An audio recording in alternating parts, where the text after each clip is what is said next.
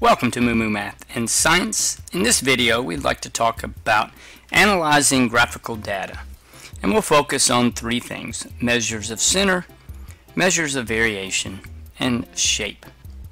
The measures of center include your mean, median, and mode, and I've created a video for each of these, and I'll leave a link in the video notes if you need more detail. Next, your measures of variation include your IQR, or your interquartile range, and the range. And finally, the shape is the last thing we'll analyze. This includes looking to see if there are any gaps or holes, or if the data is skewed to the right, or maybe skewed left, or is symmetrical.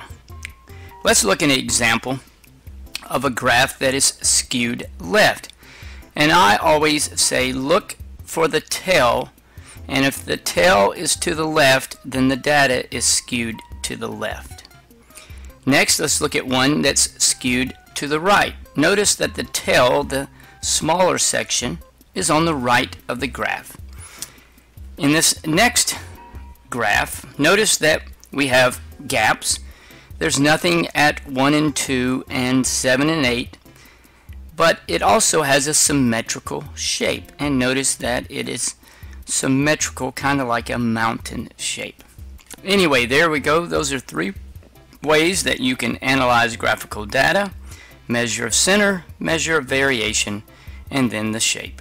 Thanks for watching, and Moo Math uploads a new math and science video every day. Please subscribe and share.